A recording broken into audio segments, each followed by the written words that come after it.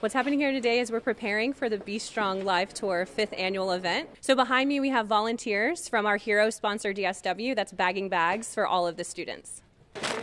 Be Strong believes that it's very important to teach young people that as they navigate hardship, as they navigate those challenges that they're facing, regardless if it's bullying, isolation, mental health issues, that it's very important to know how to navigate those. So the way that we partnered with the Mayor's Office of Education, actually one of our student leaders, Teresa DeMayo, a 15-year-old student that goes to school in Houston, is one of our leaders, and she went and presented to Mayor Turner and the City Council and asked for the Be Strong Live Tour to come here.